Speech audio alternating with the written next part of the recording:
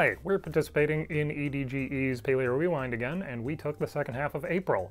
Hopefully you're coming here from the April Part 1 video at Dinosaurs Will Always Be Awesome. If not, there's a link in the description. In the Grand Staircase Escalante National Monument in southern Utah is a site awesomely called the Rainbows and Unicorns Quarry, so named because it has abundant, diverse remains from a variety of animals from the Campanian stage of the late Cretaceous. In it, workers found 4 or 5 mostly complete individuals of a large Tyrannosaurid called Teratophonius. These specimens range in size and age from juvenile to large adult, but the remains are disarticulated. That's because it appears they were buried completely in a lake, but then varying water levels uncovered and reburied the bones, but didn't carry them away. For example, the ribs are still there, even though those should get washed away first. So this isn't a time-averaged aggregation. These animals all died at the same time. Why? There's evidence of a low-intensity, slow-moving fire at the site, but that's not the kind of fire that can kill multiple Tyrannosaurids. The authors couldn't rule out poisoning, but even cyanobacterial neurotoxicosis couldn't drop 5 Tyrannosaurids right next to each other. It takes a while for poisons to act. They wouldn't be clustered together like they are. Were they then forced together by a catastrophe, like what we saw with Allosaurus at the Cleveland Lloyd Dinosaur Quarry? Probably not. The rock is not suggestive of there having been a drought. So, by process of elimination, it appears that these animals all died in a flood. More importantly, since these were not artificially pushed together in life or in death, we have a signal of a mixed-age group of Tyrannosaurids living together. These are Teratophonius living as a family group or maybe as a cooperative hunting group. Taken together with similar finds for other taxa, including a track site from the Wapiti Formation that's going to be important in the next paper, it appears that right across Laramidia we have Tyrannosaurids from different times, places, and clades all living gregariously in some way. We had a paper modeling the locomotion of Tyrannosaurus rex, and they approached the topic in a clever way. Traditionally, modeling dinosaur locomotion, you start with the legs and work your way up, and you treat the tail more or less as a balancing rod. These authors treated the tail as a springy component and worked forward. They specifically looked at Trix the T-Rex because that specimen preserves the ligament scars between the vertebra of the tail. And as we have often pointed out, dinosaurs held their tails horizontally straight out, not dragging them. That passive suspension can store energy, and the dinosaur can release that energy whenever it takes a step because the tail muscles are pulling the leg back. The common analogy for this kind of thing, natural and resonant frequencies, is when you're on a swing and you're pumping your legs to keep going. If the T-Rex walking is the swing swinging, then the tail releasing its energy is you extending your legs at the right moment to propel you.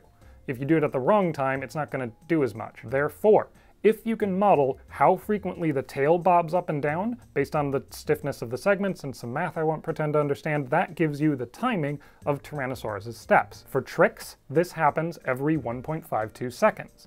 That's our time, but how do we get distance? Well, we use that track site from the Wapiti Formation, scaled so that the footprints are the size of Trix's feet, and that gives us a step length of 1.94 meters. That works out to 4.6 kilometers per hour or 2.9 miles per hour. That may seem slow. It is in fact slower than the average human walking pace, but I'll point out that that is not top speed, that much less running speed. This is the preferred walking speed, just getting around as efficiently as possible. More importantly, because this method of modeling relies on a different set of assumptions than other approaches, it can be used as an independent line of evidence for checking results of those models. We got a description of some preserved skin from a Diplodocus in the Mother's Day Quarry in Montana. This is from the Morrison Formation, the Cambrian stage of the late Jurassic. Not a skin impression. This is the actual skin. It's a carbonaceous film preserving 3D relief of the scales as they existed in life. The authors think this was a small, young Diplodocus for a couple of reasons. All of the scales are small. The small scales can occur on large dinosaurs, but other Diplodocid samples we have are several times larger. The individual scales are several times larger than what we see here. And from this same quarry, we have isolated bones from little Diplodocus. We have the smallest skull we've ever found from a Diplodocus.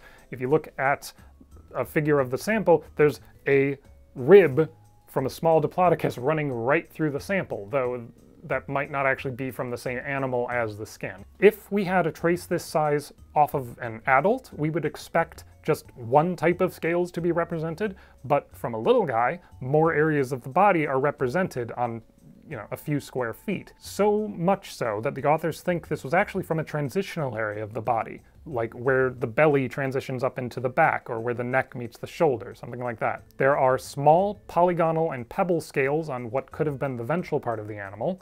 That's the belly. There's also little isolated patches that were probably originally connected to the rest of the scrap. There's then a sharp border of mostly larger rectangular scales, which in one place appear to arch around the base of a limb, in which case it was a small limb, something like 10 centimeters wide at its base. Further up, these give way to large polygonal and globular scales, with a few even larger ornamental, ovoid, and dome-shaped scales. Now, those ornamental scales all point the same way and interrupt the polygonal pavement, so those might be ornamenting the top of the animal, like in living reptiles. In 1992, Jerkas reported conical spines associated with a diplodocid tail.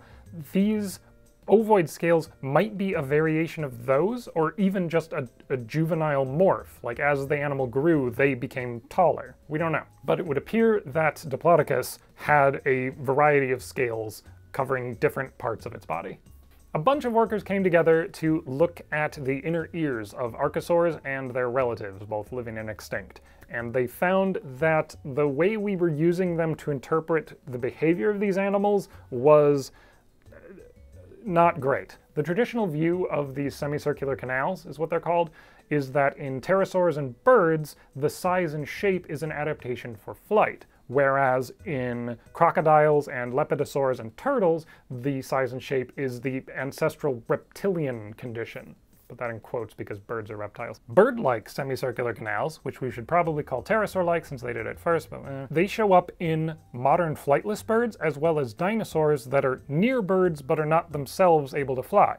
The authors think that it was actually the need for visual acuity and gaze stabilization and possibly the ability to run around that was driving semicircular canals to take on these shapes, not flight itself. As for crocodiles, it turns out crocs actually convergently evolved this shape of inner ear alongside lepidosaurs and turtles. We actually don't exactly know what the ancestral sauropsid or archosaur semicircular canals looked like. The modern size and shape is also not directly correlated with aquatic or semi-aquatic behavior. It's actually just a result of their skulls flattening. Overall, this paper casts doubt on the practice of using the semicircular canals to infer behavior and ecology of extinct animals, which we have a tendency to do.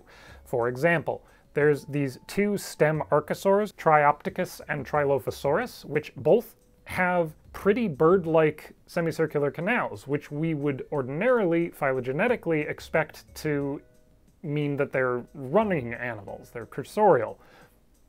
Both of these animals seemingly had sprawling limbs. One of them might have been a climber, but neither were runners. All of which is to say, semicircular canals are really interesting phylogenetically. There is definitely a deep split within Archosauromorpha, but using them to infer behavior and ecology is somewhat fraught. I'm also going to do a quick run through of some discoveries that we don't have time to get into in depth. Workers found a large raven skull from a Pleistocene cave in Liaoning, China. This is the first clear record of the common raven lineage in that time and place. Also from Liaoning, this time from the late Cretaceous, we got a juvenile Eornith bird. Now, unlike in juvenile Enantorniths, this juvenile's arms were shorter than its legs and got relatively longer as they grew up. Deinosuchus is a famous giant crocodilian from the late Cretaceous of North America, and we have a new specimen from New Mexico. It could be as much as 2 million years older than the earliest Deinosuchus we'd found before this. We got a detailed description of Unenlagia, the parave from late Cretaceous of Patagonia. This corroborates that rather than dromaeosaurids proper, Unenlagians were more derived stem avialans. Workers described a new hadrosaurid from the end of the Cretaceous in Japan, Yamatosaurus. It looks more or less like a little Edmontosaurus, despite being much more basal. We got verification that some teeth from the Upper Cretaceous of Patagonia are Carcharodontosaurian. But all of the later occurring teeth in the paper are abelosaurid. This supports the idea that there was a turnover from Carcharodontosaurus to Abelisaurus at the end of the Turonian. A species of titanosaur from the late Cretaceous of Brazil, previously called Aeolosaurus maximus, has been split off into its own genus, Aurodetitan. This is a somewhat more basal animal than its Argentinian relative. Another sauropod, Jarratitanus, from the late Cretaceous of Uzbekistan, was re-evaluated. It was previously considered a Rebachosaurid, but here it's recovered as a titanosaur, potentially a relative of the Loncosaurs. That will about do it for April. Please check out the rewinds for May tomorrow. We will have links in the description. And check out the full rewind on EDGE's channel on New Year's Day. Happy holidays, and thank you for watching Your Dinosaurs Are Wrong. We would like to extend a special thank you to these individuals who have gone above and beyond to support this show. We could not have done it without you. Thank you.